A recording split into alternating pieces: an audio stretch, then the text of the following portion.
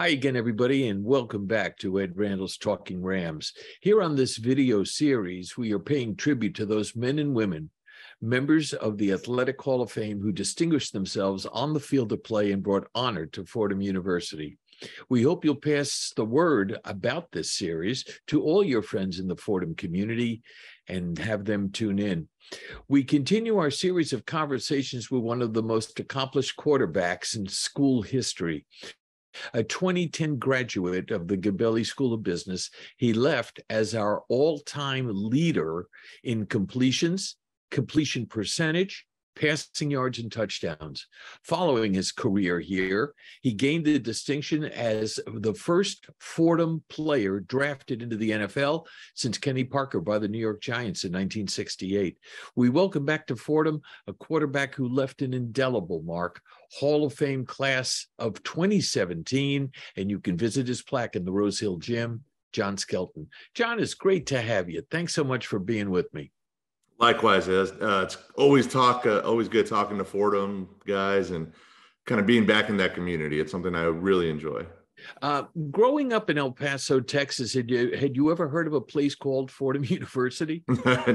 No, I hadn't heard of it. I know of Columbia because I had two uncles that went to Columbia, and we came up on that visit and visited Columbia, and they made a trip over to Fordham in the Bronx.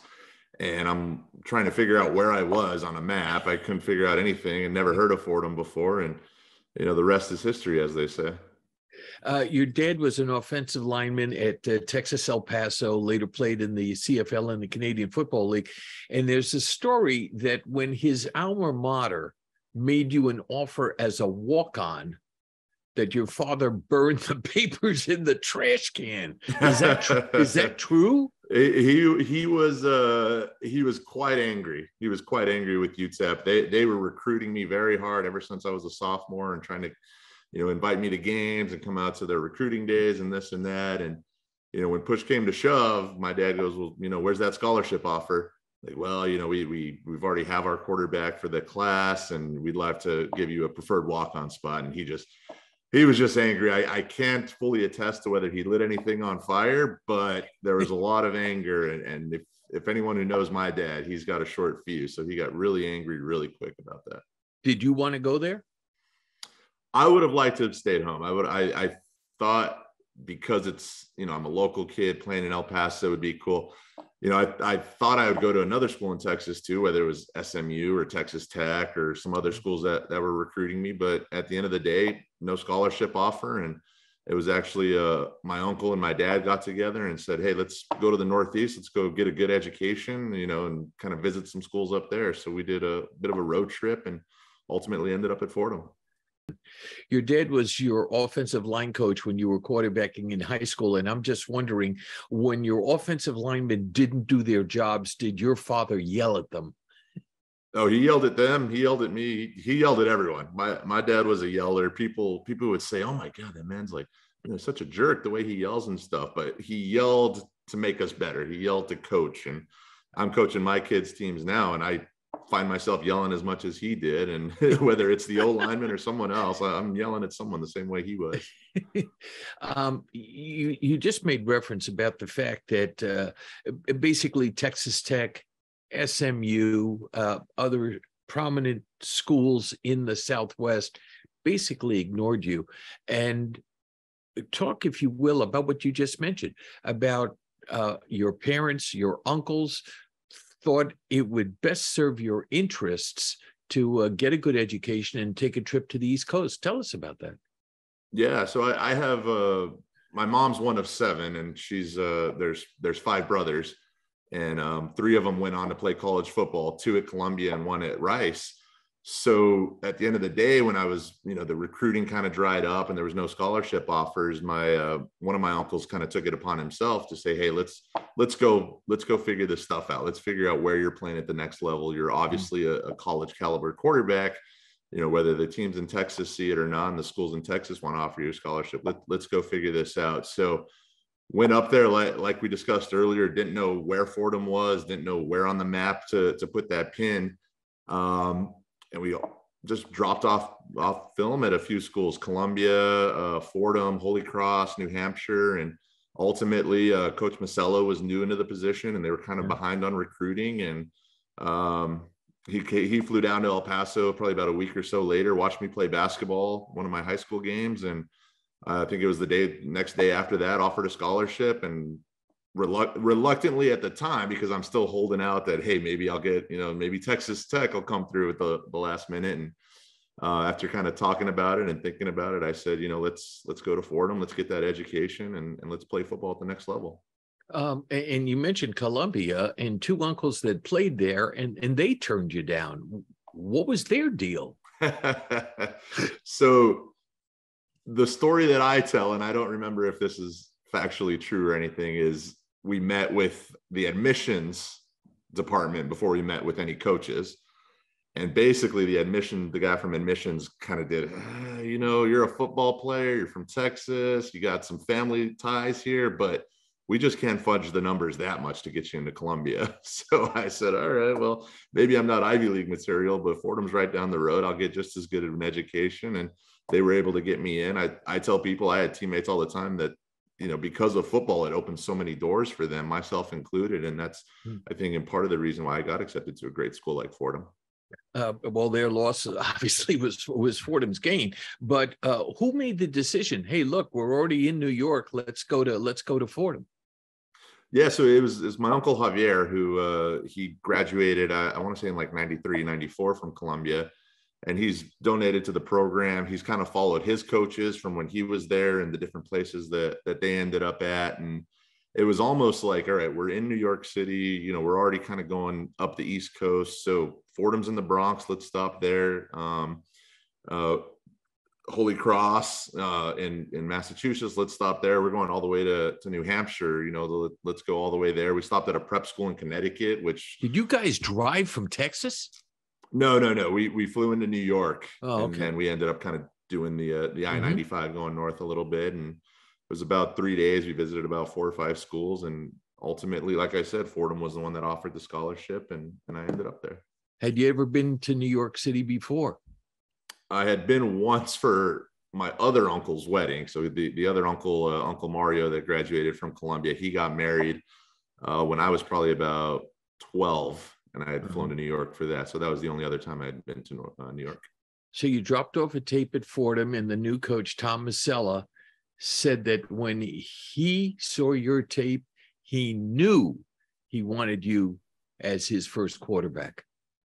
Yeah. And I mean, that was a great honor. I remember coming in for summer camp. We came in a semester early to get a class under our belts and do some summer workouts. There's about 6 of us that were kind of the preferred guys that we're going to build our program on these 6 guys, and we're going to bring them in early, and we're going to get that work in. So to be part of that, core group of recruits from that first class that ultimately ended up winning a Patriot League championship the following year, I thought was a great honor and a great privilege. And just the connections from that freshman class that I still have to this day has just been amazing.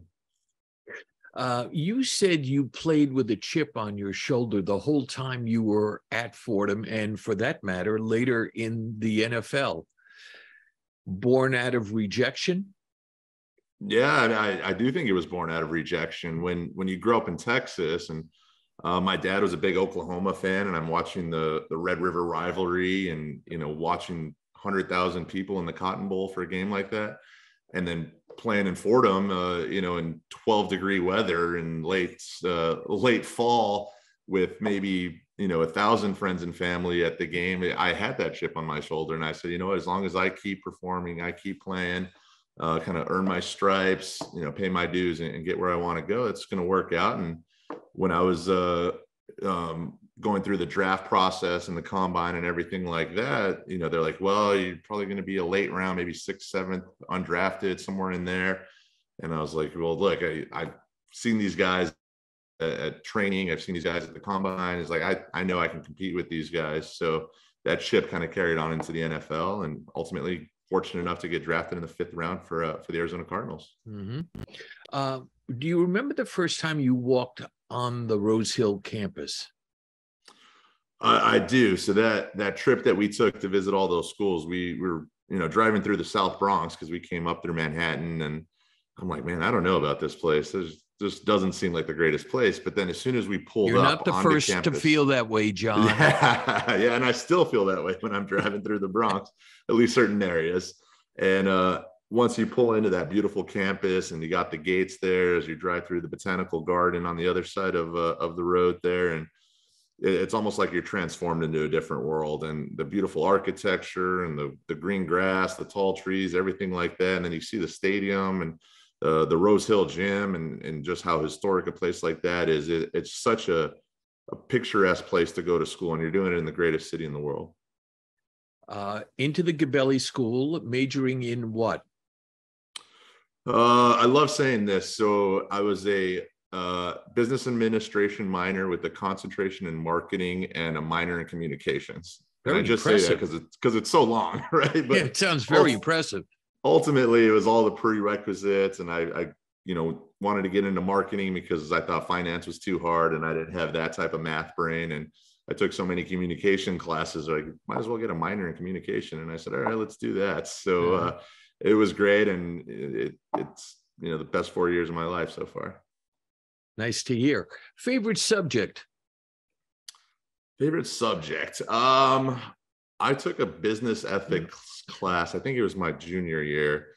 And what I really appreciated about that class is we had already done our prerequisites for theology. We'd done our prerequisites for philosophy. And I get into this business ethics class, and now we're kind of putting that into play and talking about different ethical situations and how you would handle it, and how Immanuel Kant would handle it, and how different philosophers through the years would handle certain situations. And I just think from that standpoint, it made the business world and kind of the Jesuit teachings kind of come into one, I think. And I really enjoyed that class. Least favorite subject? It was probably my Finance 2 class that I took. That's the only class that I ever sat at a final and said, I don't know what's going on in this class. Right? I was in trouble from day one in that class. And I ended up dropping that class and taking it again in the summer when I could focus strictly on one subject and make sure that I did well in that class. So that was the hardest one to get through. John, tell us about a professor who inspired you and made a lasting impression. I really enjoyed Father Dennison. So he taught my introduction to theology class as a freshman. There was probably 15, 16 football players in that class. And anyone on campus knows if you walk in and there's that many football players in the class, it's probably going to be a class that everyone's going to pass. And Father Dennison, with all his knowledge and all his tenure and everything, it was great because I was in there with my buddies. I was in there with other freshmen, and I grew up Catholic, but I didn't go to Catholic school. I didn't go to parochial school.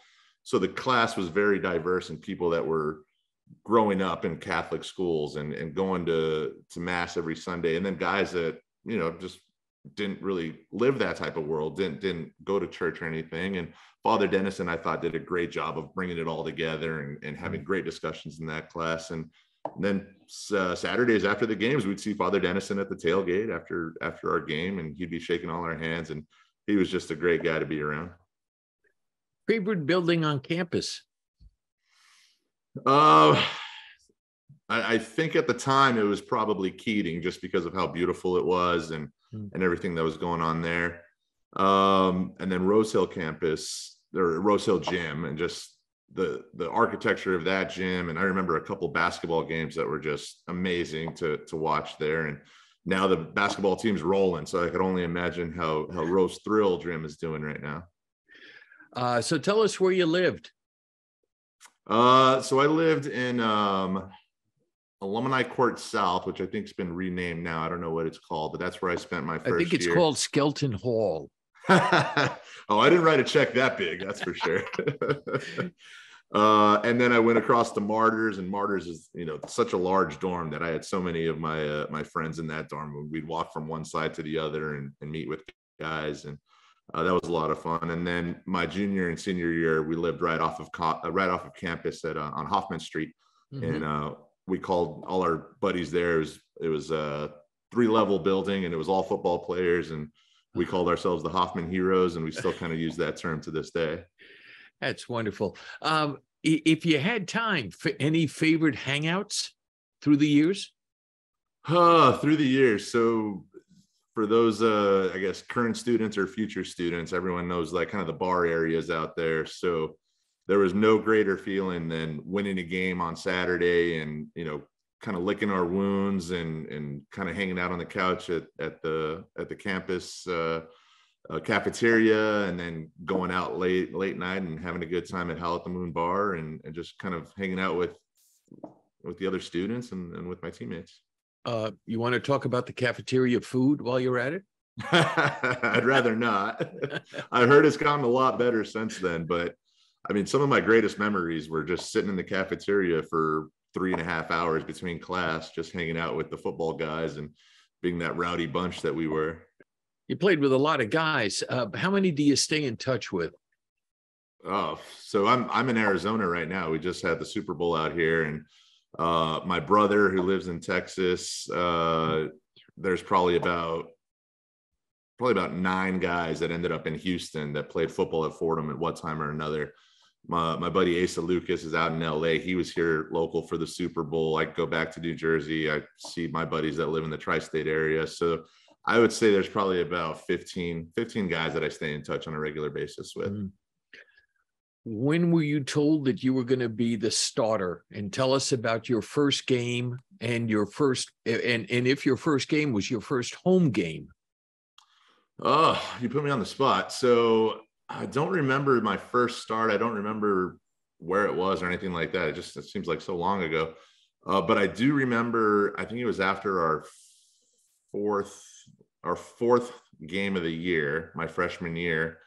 Coach Masella brought myself in and brought TJ Jordan in, who was a year above me, a sophomore quarterback, and said, "All right, guys, you two you're gonna battle it out. You guys are gonna split reps in practice. You're gonna split reps in the game for the next few weeks. We're gonna figure out kind of who the starters moving forward." And I was like, I got my opportunity.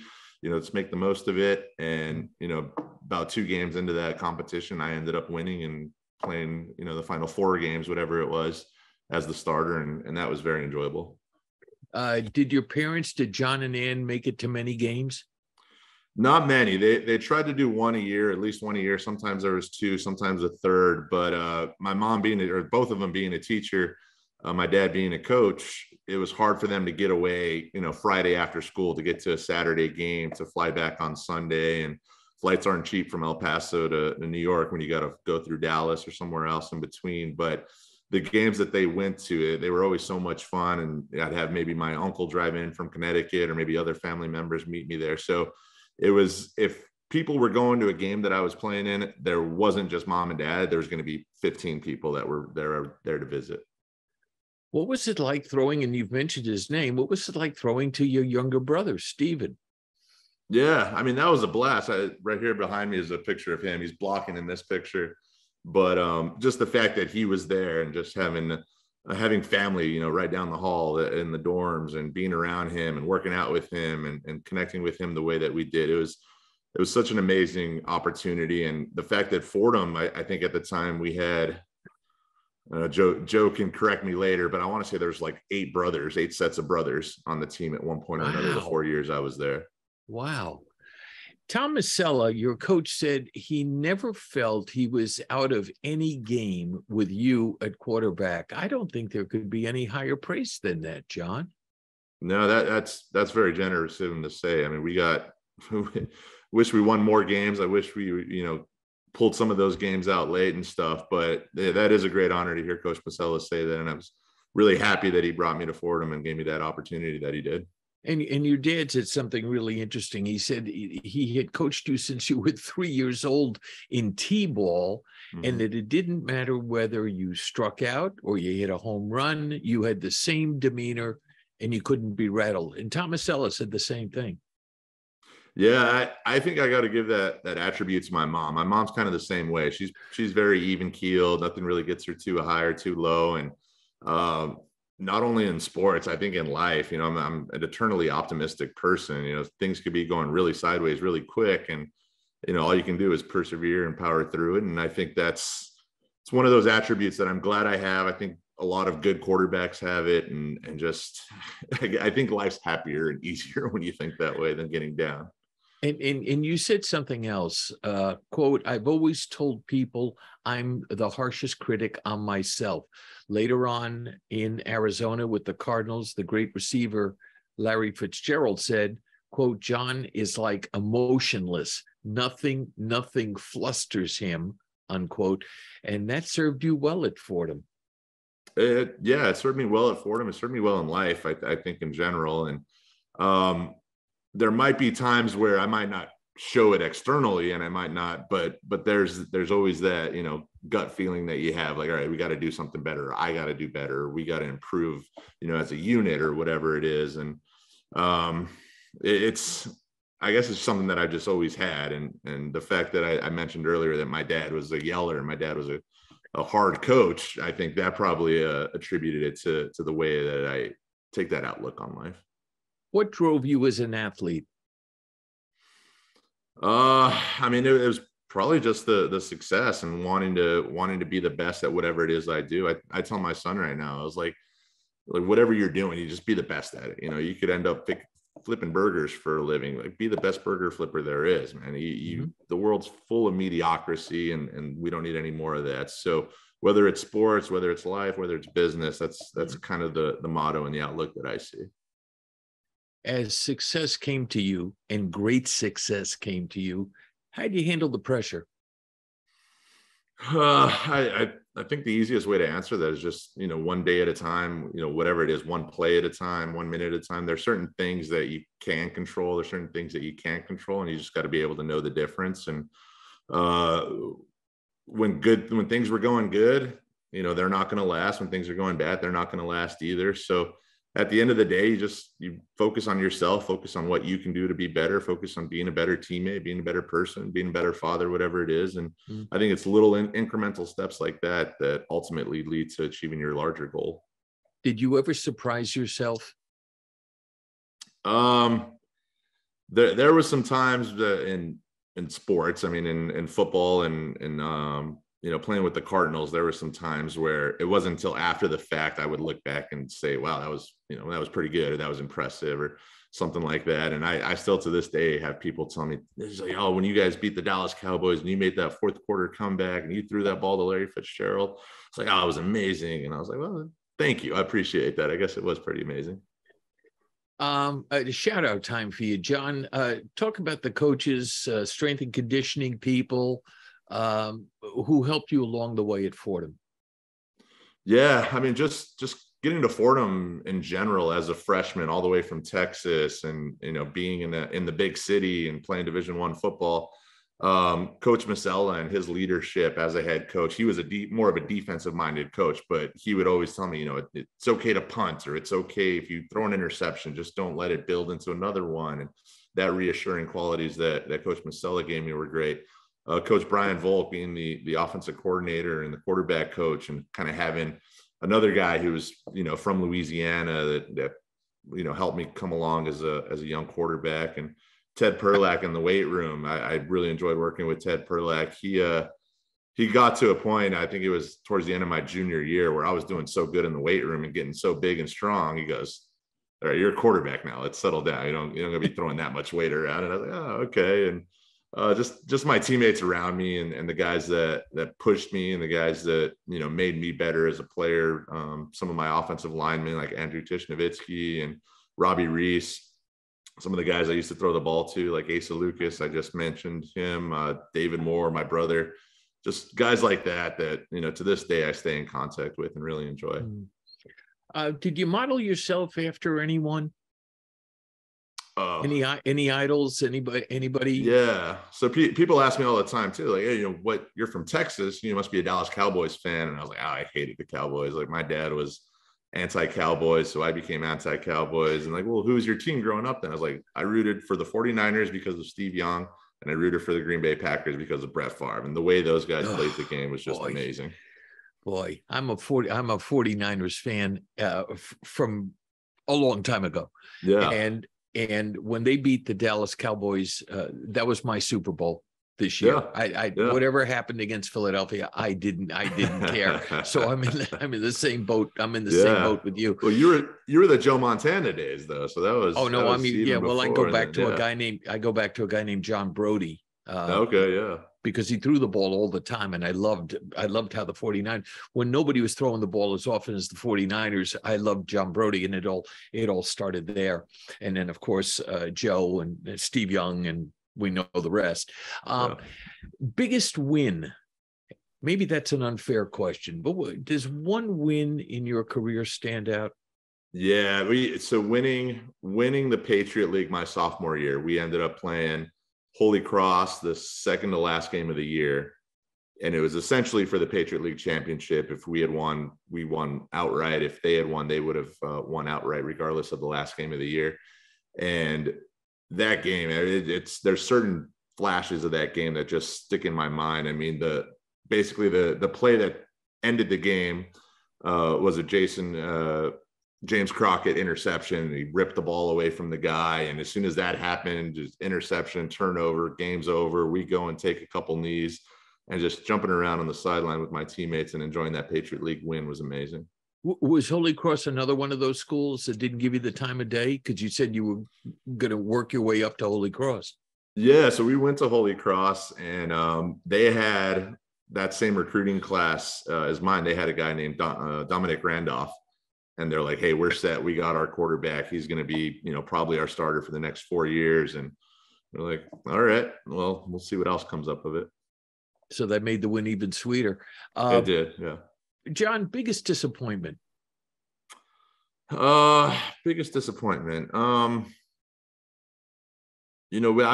was at Fordham 4 years, and my freshman year was kind of understanding the offense and understanding college football and getting used to playing at that level. My sophomore year, we won the Patriot League championship. Like I said, we got into the playoffs, and the disappointment of not getting back to that level of success my junior and senior year, that was something that really bothered me, thinking that, hey, we won the Patriot League my sophomore year. There's no reason we can't win it my junior and senior year as well. And not being able to do that, not making the playoffs again during my tenure at Fordham was pretty frustrating, and probably one of the bigger disappointments.